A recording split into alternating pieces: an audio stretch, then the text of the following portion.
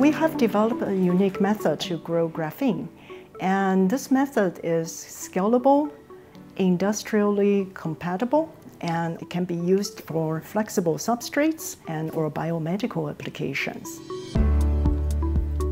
Graphene is like one atomic sheet of carbon forming honeycomb structure. Each atomic layer is strong, and they have excellent electrical conductivity and also excellent thermal conductivity. Most people try to fabricate graphene using a very high temperature method, but a lot of these flexible substrates that we need to use to make flexible electronics, for instance, they consist of polymers. You cannot treat them at high temperature, otherwise they immediately break. And so we developed the graphene growth process at room temperature. Our process is called Plasma Enhanced Chemical Vapor Deposition Process, PECVD, a unique method for graphene growth on different substrates that could be useful for many applications. To grow graphene, we only use the heating from the plasma itself.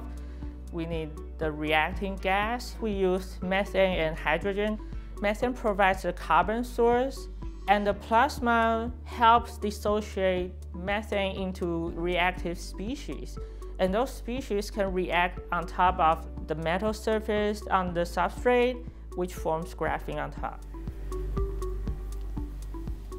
We have grown graphene on very thin metal wires on top of polymers. And then we want to demonstrate whether the electrical circuits made out of these metal wires can survive many, many times of folding to see if they can be used in real electronics. We sent back to our collaborators in Taiwan. They help us perform 200,000 cycles of folding. I hope the result would get better, but I didn't really expect it could survive like 200,000 cycles. 200,000 times, and the electrical conductivity is still okay. Whereas for other systems, the control system that didn't have any graphene protection, we folded them like 20,000 times, and the electronic systems already broke down. And so it shows that graphene provides flexibility, and it provides better electrical conductivity, and it also provides chemical stability for the flexible electronics. Gold is commonly used in biomedical applications, so we directly grow graphene on gold, and we found that graphene protected gold is always good, whereas gold without graphene protection under the same kind of treatment degraded.